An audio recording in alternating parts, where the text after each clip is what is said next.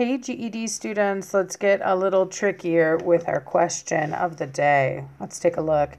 It says match each sentence below to the appropriate algebraic equation.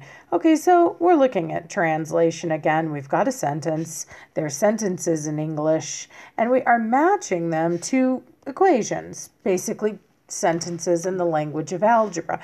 And an equation is one kind of sentence that we can write in algebra.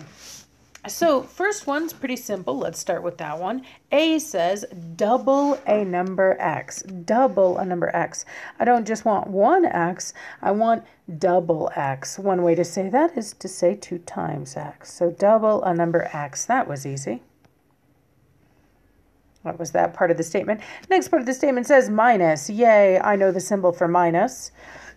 So minus 1.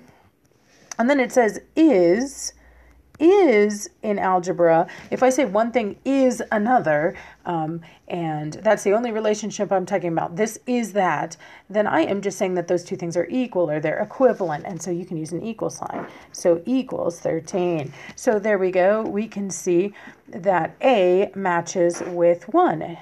2x minus 1 is equal to 13. So let's go ahead and erase all my messiness and just put a 1 up there. Okay, let's look at the next example. You guys, if you hear weird noises in the background, my dog is like doing some kind of flippy thing all over the floor. Okay, it's not me. Okay, let's look at the next example. B, twice the difference. Oh, twice the difference. Look at that. Once again, we have the idea of twice. It's like double. It's definitely 2 times. Oh, I need a different color than blue. I think blue is a little hard to read off to the side here. Let's try purple. So yeah, twice does mean 2 times. So that's nice. But notice that I want to, oh, maybe I shouldn't use an X. Maybe I'll confuse people if I use an X. How about just 2 times? Okay. So twice the difference. Now this is a super important vocab word for the math test. Hopefully, if you've been learning with me long, you remember way back in the basic operations lesson where we learned that a difference means a subtraction problem or its answer. A subtraction problem or its answer. So if I want to do twice the difference, I'm trying to do 2 times an entire problem, an entire expression. And so it's going to be super duper important here to open up parentheses so I can put a subtraction inside of it. So twice the difference, and I'm going to put the difference in here. So the difference of what? Well, let's keep reading. It says the difference between a number x and 1. So I'm going to make a subtraction expression with x and 1. And if you saw this on the GED, you might see it written like that, or you might actually see it in absolute value bars, just to make sure that the answer is positive. That says the same thing. 2 times the difference of x and 1. I'm not really dealing with that right now. Absolute value bars, just make sure that your difference will be positive like it's supposed to be. But right now, let's just focus on the fact that we need to do 2 times that entire grouping, so we have to be grouped, and that difference means subtraction. So 2 times the difference of x and 1 is, again, we see that is, meaning equals, and then 13. And so even though A and B look very similar, they would be written different. B matches with 3. So let's erase this guy, and let's get a 3 in there. Whew, hard to read. Right above. Okay, now next one. 1 minus twice x is 13. Now this one seems simple. 1 minus twice x is 13. And indeed it is. 1 minus twice x is 13. Nice. That one's 2. 1 minus 2x is 13. So you might be thinking, well, we used up 1, we used up 2, we used up 3. Why is she still going? Dear Lord, will this woman never stop? Yeah, sorry, y'all. The most common complaint on the internet is that I overcomplicate things, but sadly, there's more than one way. to write a lot of things in algebra. So I'm not trying to overcomplicate things. I just want to make sure that you're prepared for whatever the GED throws at you. So let's look at D. D says 2 times. Okay, so there I am multiplying by 2 again. So 2 times.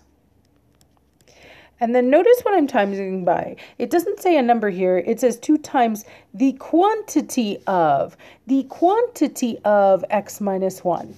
2 times the quantity of x minus 1. Again, that language, the quantity of, signals to me that I'm talking a grouping. So if you want to do that, 2 times the quantity of x minus 1, just like with the difference, you had better start a grouping. So there is 2 times the quantity of x minus 1, and that, of course, it says is 13.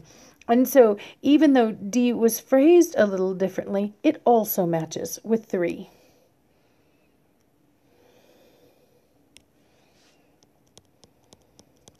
All right, and now let's look at E. Ooh, E looks scary.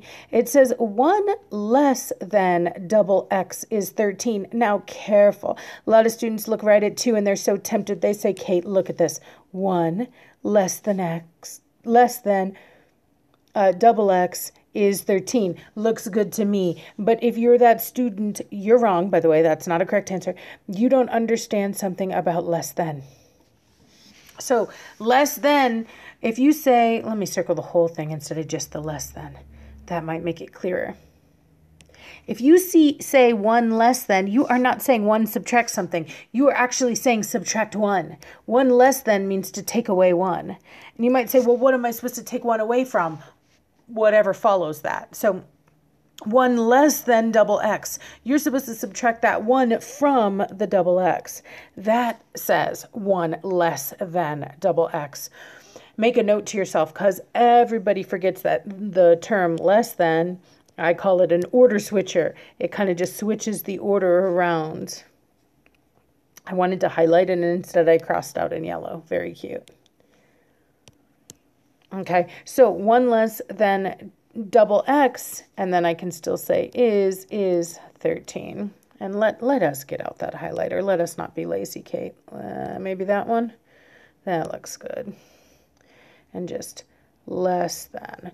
Put that in your notes. Watch out for that one, you guys. I cannot even tell you enough times that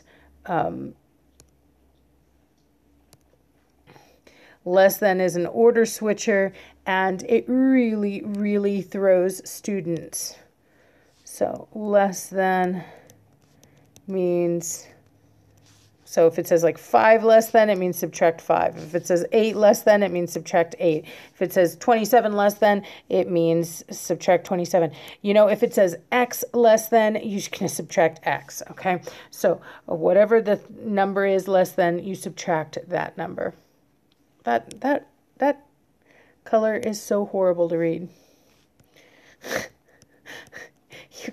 You guys, I'm having technical difficulties this video. You guys are all going to just give me grace because you know, we all have our struggles. Some people struggle with algebra and some people struggle with technology.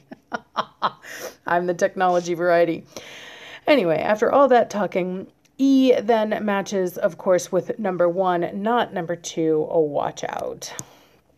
Don't get fooled. All right, so A matches with 1, B matches with 3, C is 2, D is 3, and E is 1, surprisingly.